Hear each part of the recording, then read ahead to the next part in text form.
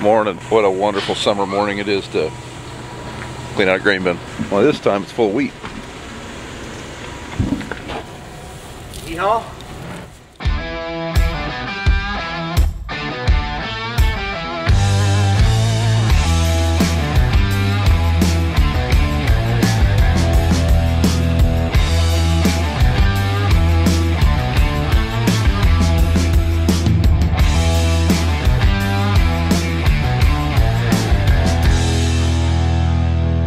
Big thing going on today.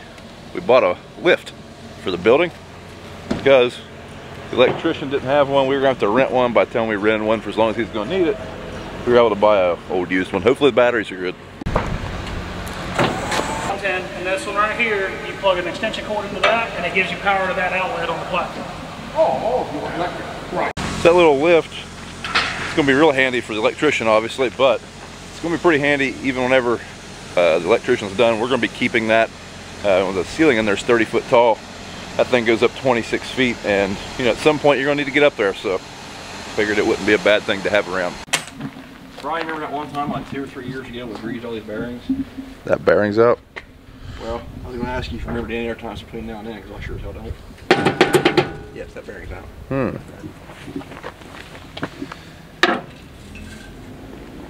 Yeah. Don't think we should do it here with the torch.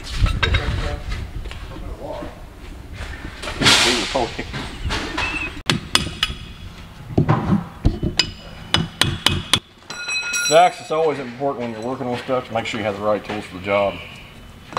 Yep. Hold that there, Brian.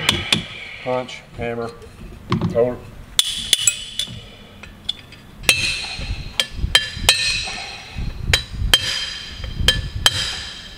Hey, by God, I believe she's gonna come off of there. Moving.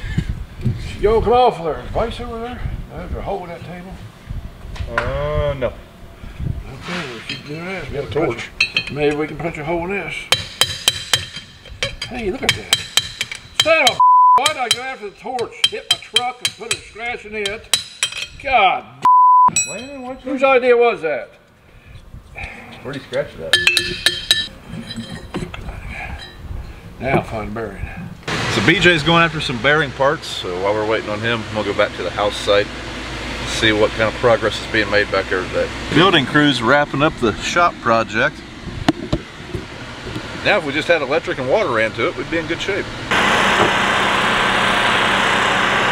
Morning. So we're gonna go clean out a grain bin. It's 6:30. It's already hot and humid. Not really hot, but man, it is muggy. But it's the best time to go do it, so we're gonna go do it now. Building guys are here bright and early.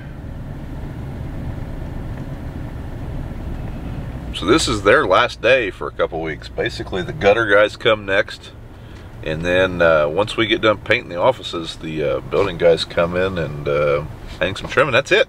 Building's pretty much done. We still don't have electric or water, but we'll get there. It would certainly appear that BJ has beat me here.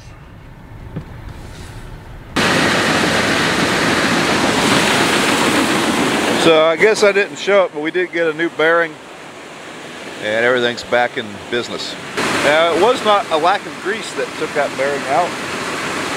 We have AGI cables in this bin, basically moisture sensing cables, and just tie them down with fish line. Well, the fishing line went into that auger, wrapped around that shaft, and took that bearing out, so not ideal. I guess we need to use less thick fishing line, less thick fishing line.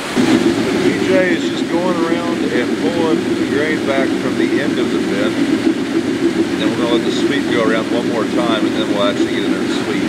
So Brad don't get here till about 8:30 every day. It's only 7 right now. That truck's about loaded, so we are going to start the other truck up and just load it too. Brad will take them both in. We have a big day today. We got some Titan tires going on the Fendt tractor today, so that'll be exciting. But anyways, me and BJ are gonna be there for that. Now wheat harvest is over. All of our trucks run good again. Got the Kenworth back a few days after wheat harvest, and both the Peterbilts are running good. So I guess that is a good thing about wheat harvest. we found that out, that all the trucks were bad before actual harvest. Having said that, they were all at a mechanic shop when we started wheat harvest. I guess we would have found out either way. We were found out before.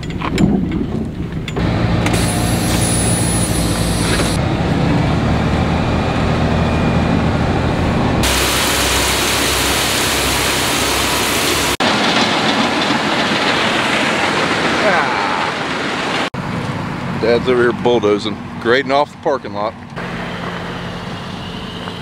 Building crew's taking some of the equipment out of here because, well, like I said, they're pretty well done. Just about. Alright, tire guys are here. Time to get some W's on the Fendt. The guys from Best One Tire, they're going to mount these for us with some pretty cool equipment. That crane is going to make it awesome compared to us trying to manhandle these with a skid steer.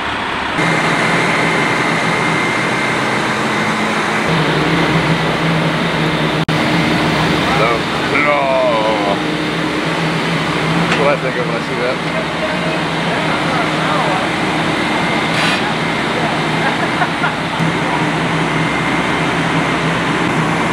Expanding that LSW club membership today, right? Yeah.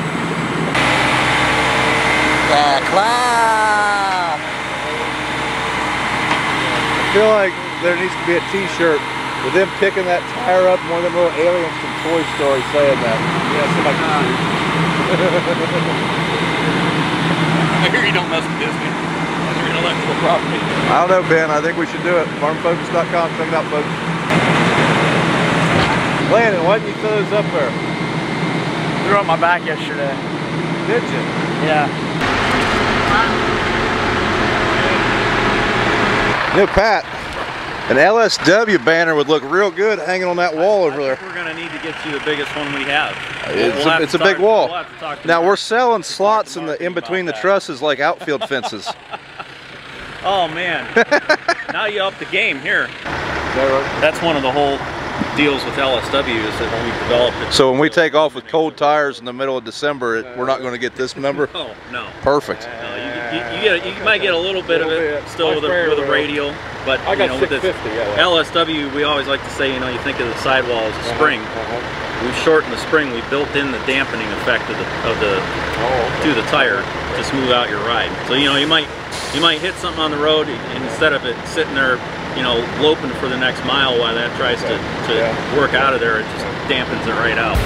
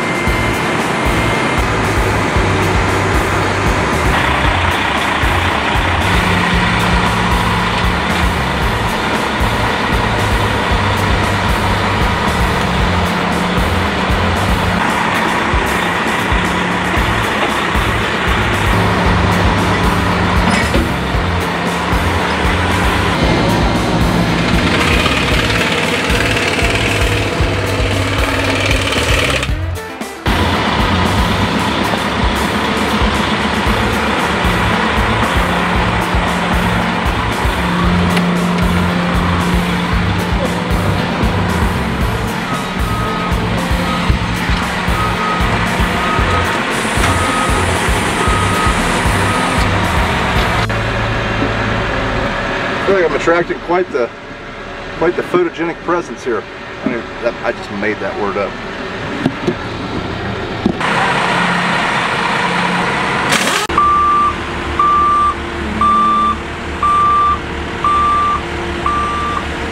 Pat, you're gonna put that back on there by yourself, aren't you? Right.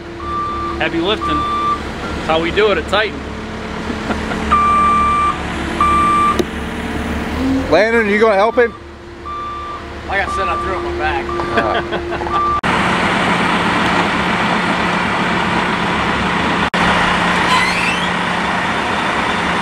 Tell you, I'm really glad that they have that. The skid steer, it would have been really difficult. The amount of wrenches thrown and words said.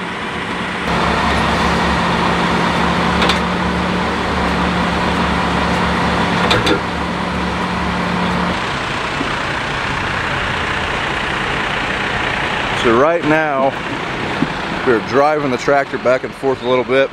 Those wheel weights have to go back on, but we have to torque the wheels first. We cannot reach those lug nuts once the wheel weights are on. So we're gonna drive around, make sure everything's loosened up and tight. Or drive around, then we're gonna tighten everything up, torque it to the right spec, put the wheel weights on, then we'll be done. And then we'll actually put the tractor on scales, adjust the air pressure accordingly. But right now, it's 1 o'clock, we're gonna eat some ham and cheese subs. You know, an LSW would have made a little bit better of a table, I believe. I think so.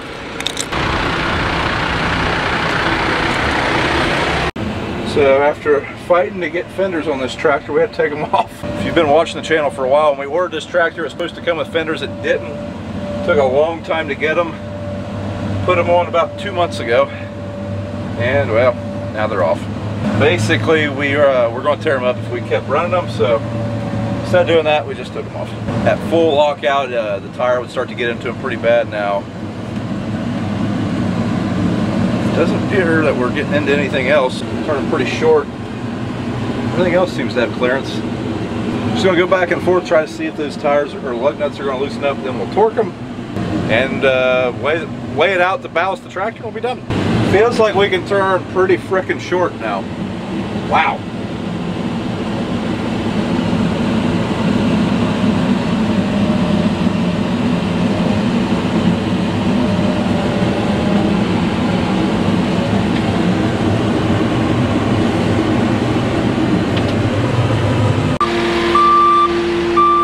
Putting our weights back on now. They've retorqued the wheels, and then we got the scales out here. Yeah, I don't want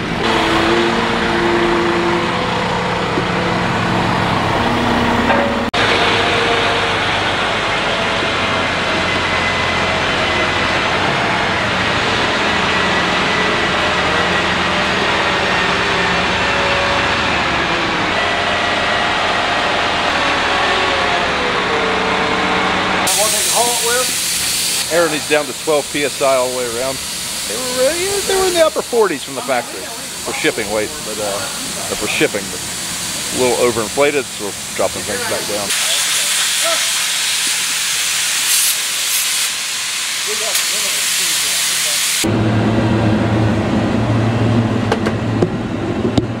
So I guess we've joined the Dub Club.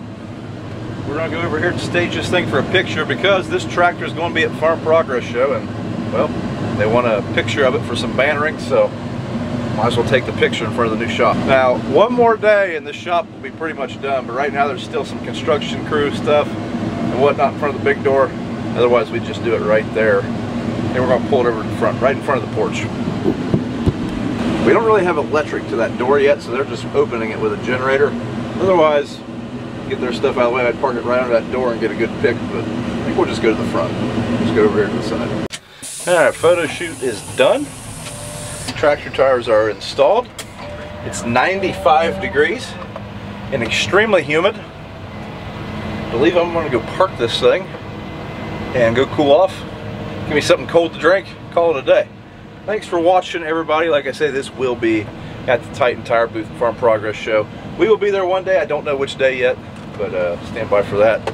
And yeah, thanks for watching. If you would do us a favor, thumbs up the video, give us a comment, subscribe to the channel if you haven't. And be honest, I think we have the coolest Fendt on YouTube right now.